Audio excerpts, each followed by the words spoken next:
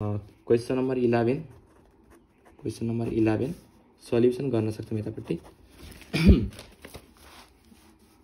अब चाहिँ हामीले क्लास साइज दिएको छ, क्लास साइज दिएको छ। क्लास साइजमा 20 to 30, 20 to 30, 30 to 40, 40 to 50, 50 to 60, 60 to 70, 70 to 80। जहिले पनि 5 नम्बर समरी भनेको चाहिँ हामीले 5 वटा भ्यालु निकाल्नु पर्ने हुन्छ, त्यही भएर चाहिँ 5 नम्बर समरी भन्छ। यतापट्टि फ्रिक्वेन्सीको भ्यालु राख्नुपर्छ। फ्रिक्वेन्सीको भ्यालु चाहिँ 10, 12, 25, 35, 40 एन्ड 50 यसरी राख्नुपर्छ। अब हामीले एक्स पनि निकाल्नु पर्ने हुन्छ। एक्स भनेको चाहिँ mid value 25, 35, 20 plus 30 divide by 2 गर्ने के, 30 प्लस 40 डिभाइड बाई 2 गर्ने अनि 45 आउँछ, यसको 55 आउँछ, 65 आउँछ, 75 आउँछ। अब निकाल्नुपर्छ के निकाल्नुपर्छ, सिएफ निकाल्नुपर्छ। सिएफ किन भन्दा हामीले यसमा चाहिँ एमडी निकाल्नुपर्छ, Q1 निकाल्नुपर्छ, त्यही भएर चाहिँ सिएफ पनि चाहिन्छ। सिएफ भनेको चाहिँ जोड्ने हो। 10 प्लस 12 सुरुमा 10 भयो, 10 प्लस 12 22 भयो। 22 प्लस 25, 22 प्लस 25 गर्दा चाहिँ हाम्रो आउँछ 47, प्लस 35 गर्दा हाम्रो आउँछ 82, प्लस 40 यो गर्दा हाम्रो आउँछ 122, प्लस 50 गर्दा हाम्रो आउँछ 172। यसरी हामीले निकाल्न सकिन्छ। अब एन को भ्यालु टोटल लेख्न सकिन्छ। एन इज इक्वल टु 172 आयो यो गर्दा चाहिँ। अब चाहिँ हामीले 5 नम्बर समरी भनेको सबभन्दा सुरुमा एउटा स्मलेस्ट भ्यालु, एउटा लार्जेस्ट भ्यालु र अनि एउटा Q1, एउटा Q3 अनि एउटा एमडी निकाल्नुपर्छ। Smallest value hair SMALLEST smallest value भनेको सबभन्दा स्मल भ्यालु हेर्ने हो, जुन हाम्रो एफमा हेर्न सकिन्छ। फ्रिक्वेन्सी स्मलेस्ट भ्यालु कुन छ, 10 छ भनेपछि हाम्रो स्मलेस्ट भ्यालु 10 हेर्ने। यता 10 हेरिसकेपछि डाइरेक्ट जाने हामी एक्समा जाने, मिड भ्यालुमा गएर स्मलेस्ट भ्यालु इक्वल टु यसलाई एक्स गर्न सकिन्छ, 25 लेख्न सकिन्छ। अब अर्को छ लार्जेस्ट भ्यालु RGST है त। लार्जेस्ट भ्यालु भनेको यसलाई XL मान्न सकिन्छ। अब लार्जेस्ट भनेको चाहिँ एफ को सबभन्दा ठुलो हेर्ने, यो 50 छ, 50 को यतापट्टि कति छ एक्समा 75 छ, 75 हाम्रो लार्जेस्ट भ्यालु आउँछ। अब हामीले निकाल्नुपर्छ Q1 भनेको चाहिँ हाम्रो फर्मुला थाहा छ, n/4 हामी भर्खर पनि गरेको n/4 TH आइटम। n भनेको चाहिँ हाम्रो 172 divide by 4 TH item, 172 divide 4 172 divide by 4 गर्दा हाम्रो आउँछ 43 TH आइटम। यसरी हामीले निकाल्न सकिन्छ। 43 TH आइटम कहाँ पर्छ है त, अब सिएफमा हेर्ने हो। 43 भनेको हाम्रो यहाँ पर्छ, यहाँ भनेको 40 to 50 है त, 40 to 50। Class size is 40 to 50, 40 to 50 भयो। अब एल भनेको हाम्रो 40 भयो, आई भनेको डिफ्रेन्स भनेको 10 भयो। सिएफ भनेको चाहिँ हाम्रो कुन हुन्छ 40 to 50 परिसकेपछि सिएफ चाहिँ यसको ठ्याक्क माथि हेरिन्छ 22 पर्छ, 22। एफ भनेको चाहिँ हाम्रो सिधा त्यही लाइनमा पर्छ 25 छ। यसरी हामीले Q1 निकाल्न सकिन्छ। Q1 is equal to L plus n/4 minus सिएफ divide by F into I. L भनेको चाहिँ 40 हो, प्लस n/4 भनेको हाम्रो 43 आयो, माइनस सिएफ चाहिँ 22 डिभाइड बाई एफ भनेको 25 इन्टु आई भनेको हामीलाई थाहा छ 10 छ। यसरी हामीले 40 गर्न सकिन्छ। यता गएर चाहिँ 43 minus 42, 43 minus 22, 43 minus 22 into 10 divide by 25 गर्दा हाम्रो आउँछ 8.4 आउँछ। यो गर्दा 48.4 आउँछ। यसरी हामीले Q1 को भ्यालु निकाल्न सकिन्छ। अब यसरी एमडी को भ्यालु निकाल्नु सबभन्दा सुरुमा एमडी भनेको चाहिँ n/2 हो, n/2 TH आइटम है त।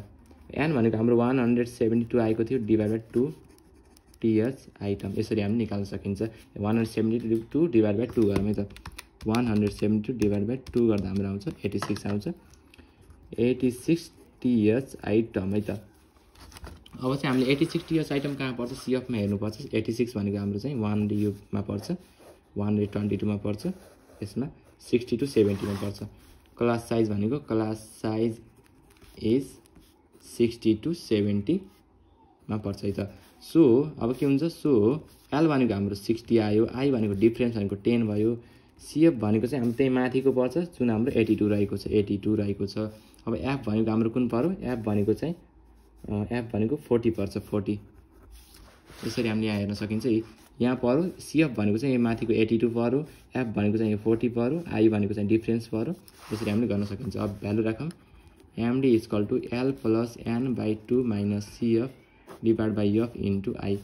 L भनेको हामीलाई थाहा छ 60 plus N by 2 भनेको चाहिँ हाम्रो 86 minus CF भनेको 82 divided by F भनेको चाहिँ 40 into I भनेको 10 हो। यसरी हामीले गर्न सकिन्छ 86 minus 82 into I भनेको into 10 divided by F भनेको चाहिँ 40 divided by F भनेको 40 गर्दा 1 आउँछ। यो 60 plus 1 गर्दा हाम्रो 61 आयो है त। यसरी हामीले MD पनि निकाल्न सकिन्छ। अब हामीले Q3 निकालौँ है त। Q3 भनेको फर्मुला थाहा छ 3n/4 TH आइटम है त। 3n भनेको चाहिँ हाम्रो n भनेको चाहिँ 172 divided by 4 TH आइटम है त। 3 into 172 गर्दा 3 into 172 गर्दा 500 divided by 4 गर्दा चाहिँ हाम्रो आउँछ 129 आउँछ। 129 TH आइटम 129 TH आइटम यसरी हामीले निकाल्न सकिन्छ Q3 पनि। Q3 TH item 129 TH item कहाँ पर्छ हेर्न सकिन्छ। 129 चाहिँ हाम्रो यहाँ पर्छ 70 to 80 मा पर्छ है त।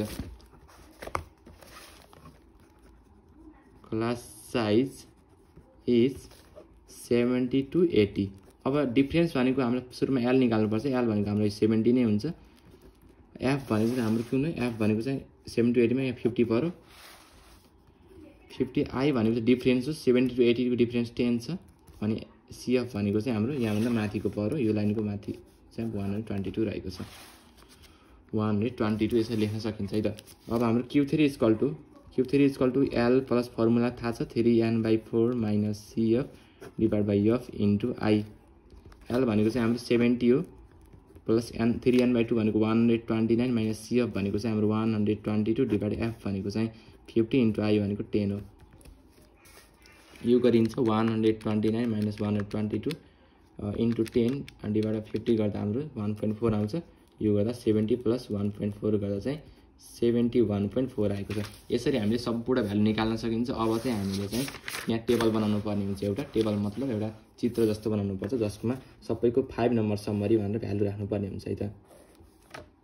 टेबल बनाउँ यहाँ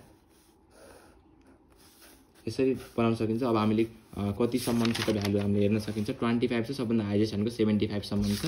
25 to 75 भनेपछि हामीले 10 को ग्यापमा बनाउँदा राम्रो हुन्छ। 10 20 30 40 50 60 70 80 90 100 यसरी हामीले यहाँ लेख्न सकिन्छ। 10 20 30 40 50 60 70 80 90 यसलाई 100 लेख्न सकिन्छ।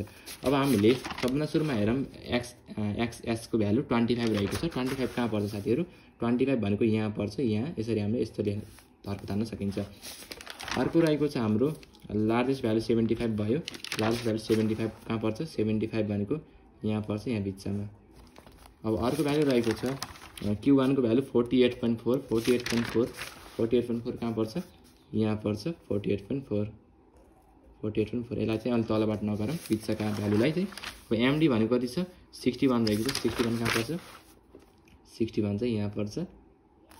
अर्को रहेको छ 71.4 Q3 71.4 यसरी हामीले योलाई तीनटा बक्सलाई यसरी जोड्ने सबभन्दा सुरुमा। त्यसपछि यसलाई चाहिँ यहाँ बिचबाट यसलाई चाहिँ यसरी लेख्न सकिन्छ। र हामीले यसलाई XS यसलाई हामीले दिन सकिन्छ Q1 यसलाई MD र यसलाई हामीले चाहिँ Q3 र यसलाई हामीले XL दिन सकिन्छ। यसरी गरिसकेपछि हाम्रो यो क्वेसन चाहिँ यति फिनिश हुन्छ। बाँकी रहेको क्वेसन चाहिँ अर्को पार्टमा लिएर आउनेछु है त।